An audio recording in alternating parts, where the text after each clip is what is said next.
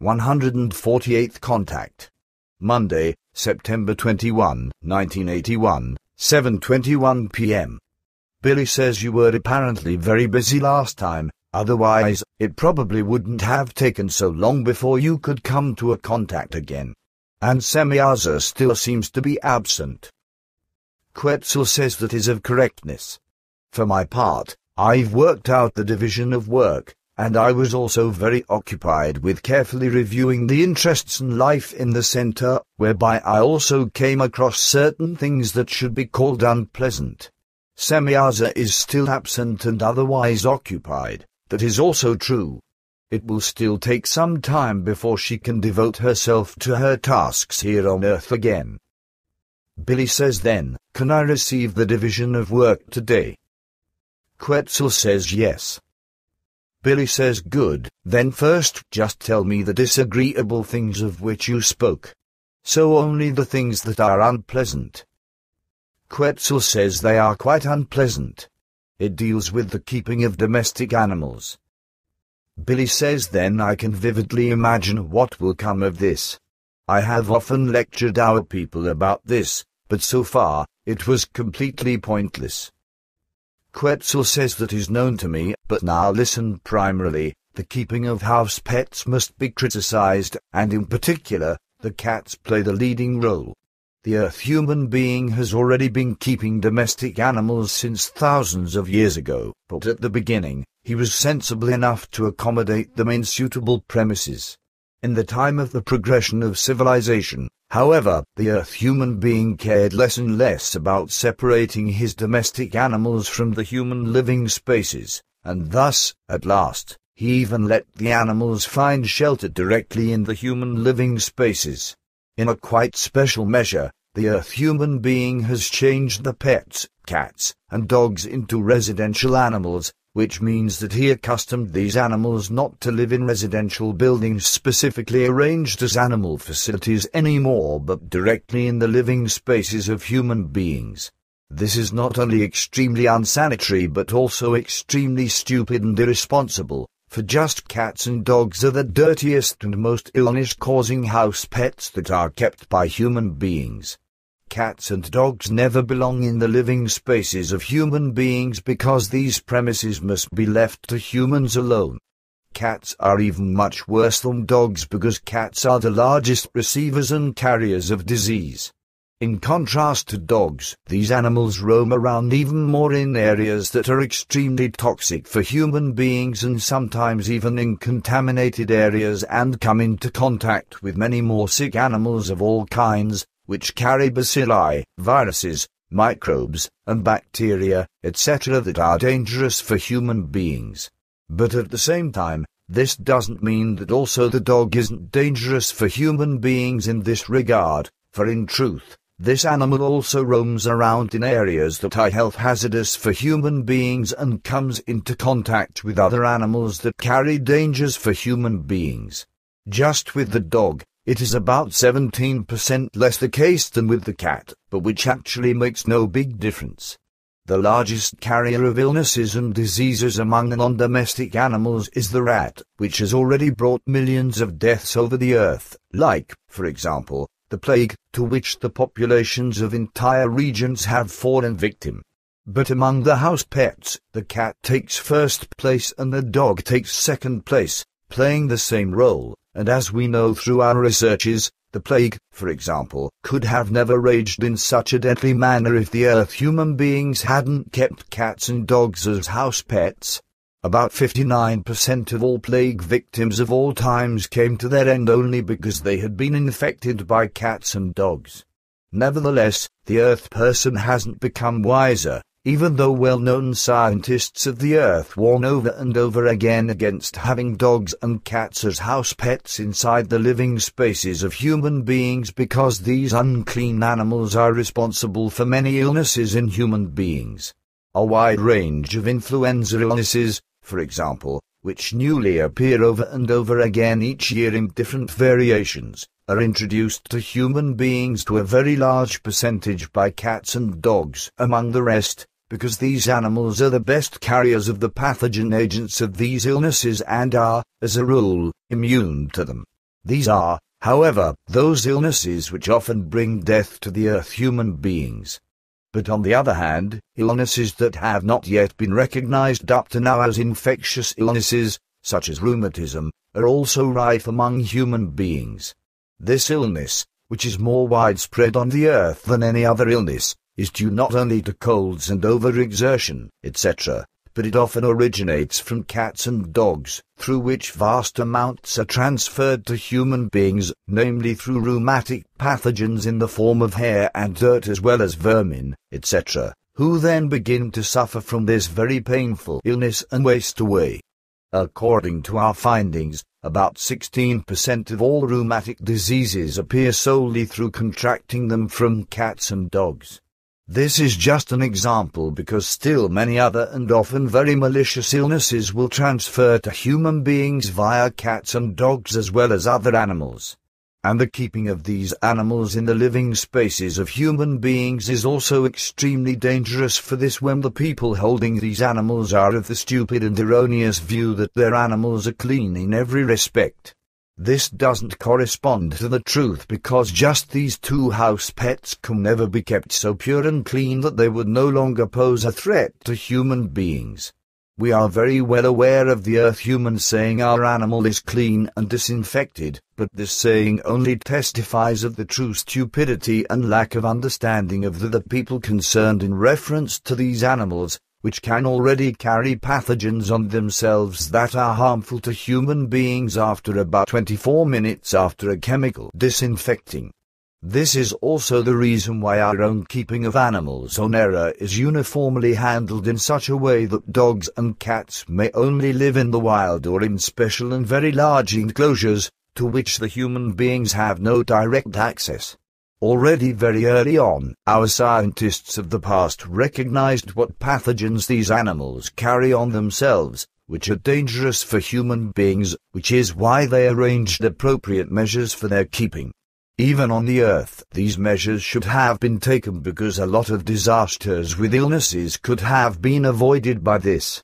Our previous researches show that a lot of illnesses could only appear on Earth among human beings because they settled different animals directly into their own living spaces through their unreasonableness and completely misunderstood love for animals and were then infected by these. Thus, a total of 43% of all illnesses that have appeared among Earth human beings trace back to the fact that human beings came into too close of contact with animals, which are completely different kinds of life forms than human beings and which need other areas of life as well as other nutrients. But the most evil thing that a human being can still do, in addition to the wrong love for animals and the wrong keeping of animals, is that the animals are very often treated like human beings, by what means also wrong, death-promoting and illness-promoting physical contacts take place.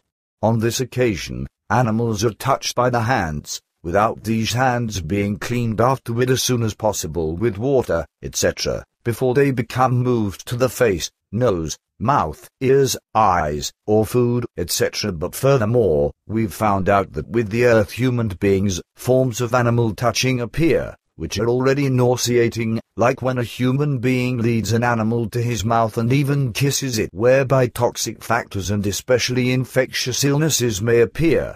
Allergic illnesses of a rather bad form are also frequent consequences, and in another place also tuberculosis and nervous disorders, which may occur along with other evils. Billy says, so in accordance with your words, do you want to say that no pets at all should be kept in the human living spaces? Quetzal says you were already informed about that by Sfath in your earliest youth, after which you then also behaved accordingly. Thus, your question is illogical, for you've known the truth and its connections since time immemorial. Billy says, of course, but I'm not asking this for me, as though I didn't know this, but because your explanation is issued to all those who don't want to accept this, even though I've preached everything many times before. Quetzal says, I understand, yes, pets should never be kept in human living spaces and also must never be treated, touched, or caressed like human life forms. This applies first and foremost to cats and dogs, which are the most malignant carriers of illness, but this also applies to birds that are classified as house pets, which are kept in cages in residential premises and are the third most dangerous. And this also applies to rabbits, turtles, weasels, and all other animals that are kept by human beings as pets in human living spaces. With that, I now suggest to you that you tell the group members that it is to be decided that no pets may be kept in your living spaces anymore. My analyses in reference to several group members in the center have shown that by cats, dogs, and birds, etc., which have their living space in residential premises of the center, already a number of group members and other residents have been affected, and some have already indicated health disadvantages which can't be repaired by earthly means of medicine and which will assume even worse forms with increasing age. In a very strong manner, Engelbert has been attacked, as well as Cornelia, both of whom already show damages that can't be repaired again. The same applies to your wife and to the boys Atlantis and Methuselah, Maria, and the son Rolf. Jacobus is also included in this, who already shows strong signs. Billy says aha. But still, he would never talk about this, even when I told him in each case that he shouldn't permit the cats to be on the table and beside his plate and head, once he has fed them a meal in each case. Quetzal says such unreasonableness avenges itself, but report my explanations to the group members. They should determine whether or not reason should prevail before unreason and hold it through a corresponding ordinal rule. Billy says unfortunately, in this respect, you don't know the stubbornness and unreason of our people. The least that will certainly be exclaimed is that they have already had their animals in the apartment for many years and wouldn't change this under any circumstances because these animals belong to them. Quetzal says so much ignorance and irrationality probably wouldn't be the case after all the statements I've made on the basis of our research. Billy says I think that I know our people better, my friend. The wrong love for animals is written in them much greater than reason and intellect. Just think of the differences I already had with Agapula and just because of the cats. There are people who would rather accept a miserable and painful death, a miserable, physical croaking, than allow reason and intellect to win. Quetzal says I know that very well, and therein, I still have to address something else which is also based on it. Still in reference to the keeping of pets in human living spaces, reason and intellect should still actually be predominant. And since I'm already talking about this, I would also like to address the other evil, which refers to the keeping and breeding of rabbits who strive to create a larger breeding of rabbits, which should be adapted to nature and its circumstances. But in the process, mistakes are made which are inexcusable and which again trace back to a wrong love for animals. As I have noted, the young animals are properly thrown into burrows by their mothers, as this is quite natural and normal. But after that, the irrationality of those who've held the responsibility for this work up to now already begins. Thus, after the young ones are thrown in, the cave often breaks open and refuse, etc. are removed from it, while also the cave becomes sealed from rain impacts, etc. at its surface with metal plates and plastics, which must necessarily be omitted if the animals are to become suited for nature again. It is just as wrong that shelters are built for the animals with all kinds of materials that also strongly prevent the animals from coming close to their natural way of life again. In addition, these shelters and protective buildings disfigure the landscape in such a way that everything already looks unsightly. Together with Patar, I have carefully examined these problems, and we are of the view that these distortions of the landscape must be removed as fast as possible and never be made again. Up to the date of your no longer sole shaping of the whole environment, everything worked very well. Everything was aligned in harmony and coordinated with one another. But now these disfigurements. Patar, like me, is angry about this, and we hope that these disfigurements will also be removed beside the center as well as in the hill up there under the trees. We all feel jointly responsible for the layout, the beauty, and the harmony of the center, which is why we also insisted on the appropriate points being recorded in the statutes. But now, exactly these statute-given points have been violated with the disfigurement. But this must be changed, and indeed in the foreseeable future. We've also endeavored to make the responsible authority figures more friendly and yielding to you through impulses, which we also achieved to a certain extent, but this doesn't mean now that through irrationality and through a wrong love for animals and through a sense of disorder, everything should be called into question again. And with that, I am at the next point. Up to now, Cornelia has handled the breeding and supervision of the rabbits in her area of responsibility. But now, if this should continue to remain so, then she has to adapt herself into the regulations and also act properly in relation to the keeping and utilization of rabbits. And exactly for this, I have to address the following points. 1. The existing stock of rabbits has to be dissolved and replaced by effective farm animals. The animals available at present are absolutely worthless as farm animals because they have useless subvarieties and mutations, which have arisen from the irrationality of the persons responsible. 2. The younger generation of the new and more valuable races has to be removed from their mothers after 5 weeks and be separated according to gender. Up to the age of 3 months, the animals separated according to gender, which should be marked according to their age, are to be kept in young animal pens, and then, after 2 more months, they should be kept in a large enclosure, separated according to gender. 3. The rabbits living in the large enclosure are to remain there for 2 more months, according to which they should then be arranged by way of utilization. But at the same time, it isn't right that individual animals are postponed or that the animals are protected as a result of a wrong love for animals. Once rabbits are moved into and maintained in outdoor enclosures, then these are capable of utilization after about 5 months. This is a time that must be strictly adhered to. This type of rabbit breeding exclusively serves for meat production, on which the earth human beings are still dependent in relation to food.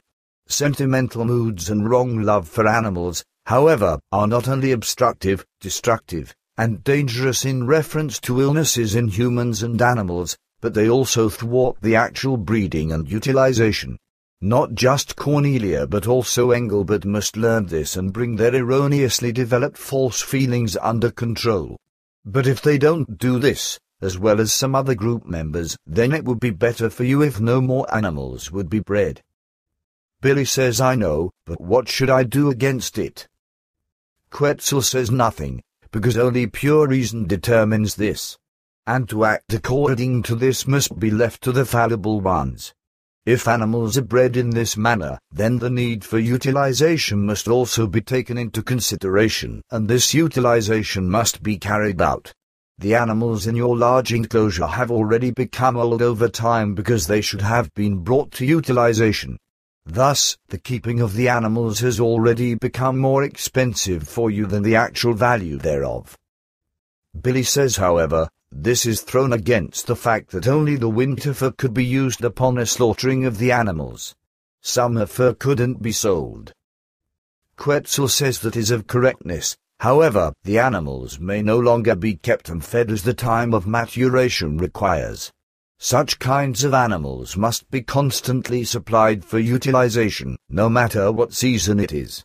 On the other hand, I have attended to this important matter, according to your earlier information, and have discovered that rabbit skins don't yield so much profit that are waiting until wintertime and, thus, a longer feeding period would be justified.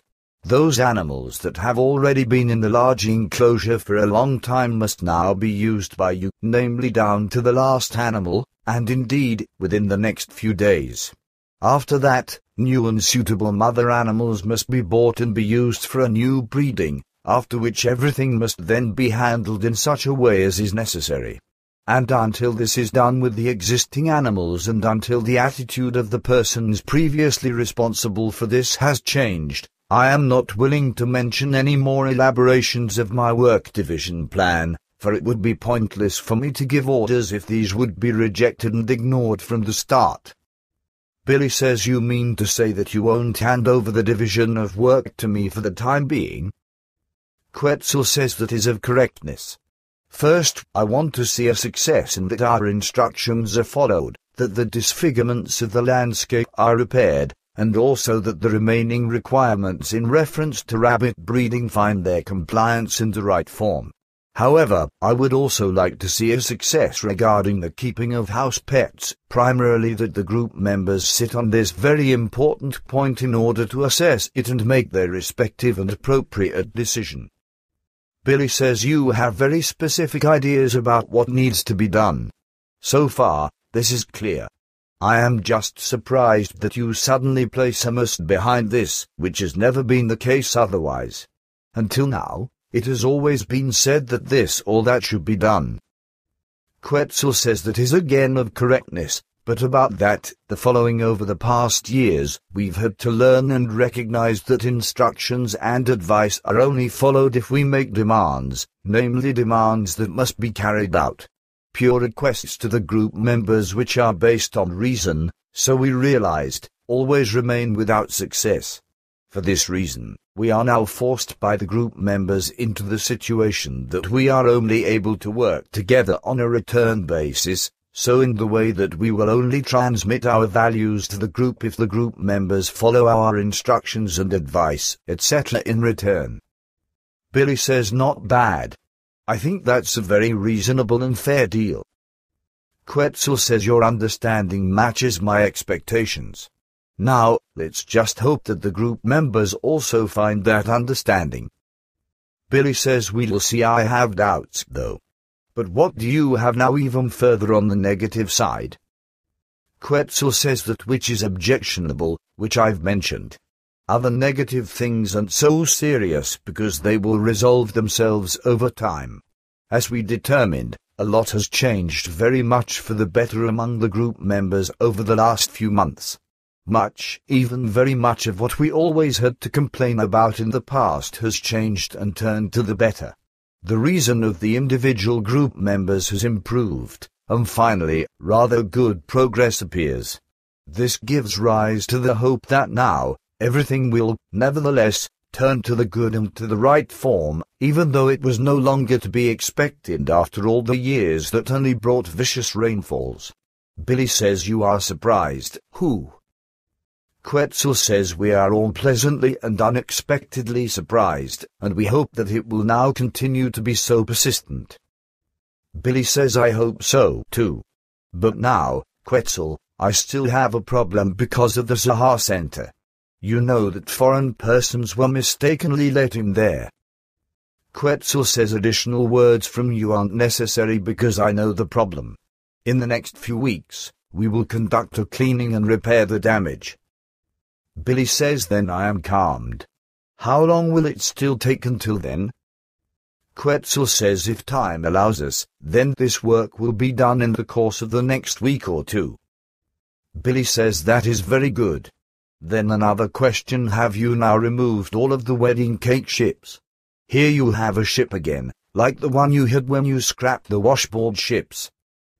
Quetzal says they are all gone, yes, and we won't use them again. Now, we use the old ships again, into which all the technical innovations were incorporated, which were also in the latest models.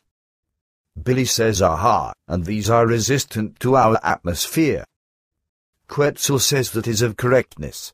The last aircraft, which you call wedding cake ships, and which actually do show a resemblance to such sweet food of the earth, were made out of a special alloy, which was adapted to the Earth's atmosphere most exactly and which could only move in this one.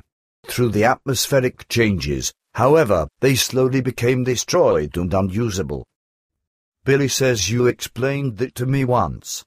But how is it now with the photos that I actually still wanted to take but which I didn't manage to do because on the one hand, I had too much work at home and, on the other hand, because I was constantly besieged by certain night watchers? Can I at least still take some shots of these old ships, and above all, is it still possible that I can make another series of photos of energy combustions?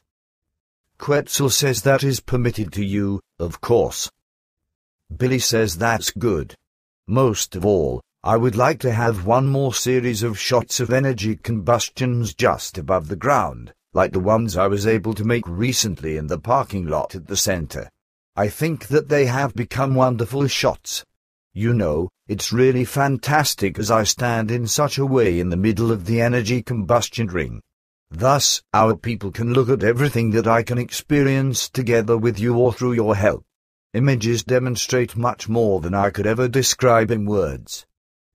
Quetzal says this is clear, but now, you should go back because I still have to do something, with which I am time-bound. Billy says of course. Do you see Engelbert down there? How would it be if you'd let me appear down there in the middle of the beam on which he works so right in front of his nose? Quetzal says that is too dangerous, my friend. Just think of the incident in Winkelried and Quetzal, when you materialized in the middle of the peak of a weather fur. Billy says nevertheless, that was really funny and, so to speak, an emergency landing. Quetzal says for your sense of adventure, certainly, but not for us. I will set you down in the middle of the meadow and handle it in such a way that Engelbert will immediately see you in the materialization, if you are so eager to surprise. Billy says okay, then just don't. By the way, I am to greet you warmly for him. Quetzal says for which I am grateful and reciprocate the greeting. You can also include all other group members in this. Billy says thanks, they will certainly be happy. By the way, I would still like to thank you for your sensitivity today at noon. At 3:30 p.m. I should have come to the contact, but because you saw that the Indian medicine man Philip Deria, medicine man of the Muskogee Indians and a member of the Indian Council of Elders, who died on the 16th of August, 1985, was with me for a visit and that his conversation meant a lot to me, you set me aside for later. I don't actually get to see a real live Indian medicine man in the center every day, and especially not one with whom I can talk so well. Quetzal says it was a pleasure for me, and besides, this man also brought you good insights. Billy says yes, it was really fantastic. You listened in? He told me about the religion of his people, which agrees in very many things with the truth. Quetzal says I wouldn't have had to listen in because I analyzed the man and knew with whom I was dealing. Nevertheless, your conversation was very interesting. Billy says thanks, I thought so too. Then let me exit now. Quetzal says you do, indeed, know your own method of exiting very well, just drop into the void probably for the thrill. Billy says how right you are. I'm just waiting for the moment when the dematerialization machine fails once and I whistle as fast as a stone down to the earth. Then, I would like to see how quickly you'd react and how you'd make it that I don't slam hard into the ground. Quetzal says your humor is often very difficult to understand, not in the least because you know very well how to intertwine humor and reality just like now, because you joke and, at the same time, actually hope for such a situation. But I'm sorry to tell you in this regard that it would be impossible for you to jump into the dematerialization hatch if this could fail, but that will certainly never be the case. An energy field would hold you back before the opening. Billy says aha, but now, if even that would fail. Quetzal says you are relentless, but that is absolutely impossible. Billy says really absolutely? Quetzal says absolutely. Billy says then it would probably be that way. By then, my son, and come back soon. Greet your people for me also Pata, Semiaza, Playa, and Manara and all others. Quetzal says I'll just wait and see what arises from what I've explained to you. Until we meet again. Billy says by then. The end.